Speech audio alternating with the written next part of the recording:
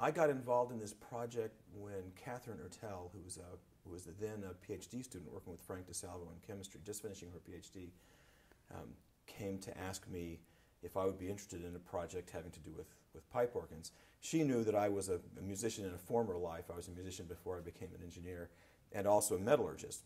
It turns out that for pipe organs everywhere, one of the real critical issues now, and this is not just true of pipe organs but of cultural artifacts everywhere, is that corrosion has started to accelerate in the last couple of decades.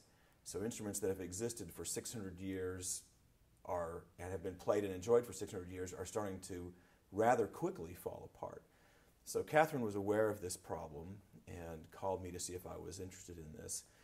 And she put together a program with the GOArt Institute. This is the Gothenburg Organ Art Institute, I think, in Sweden.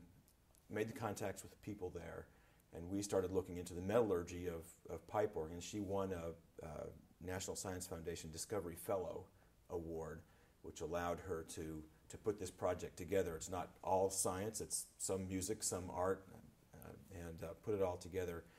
And then we worked on that project for a couple of years. We were able to use some of the advanced technologies and measurement tools that we have at Cornell to study corrosion in detail of these lead tin alloys that these pipes are made out of, and made some interesting discoveries that I think will be helpful. So I've already had postdoc and students working at this and thinking about it, and using some of the fantastic infrastructure that we have at Cornell to sort of understand these problems in detail. So it's been fun.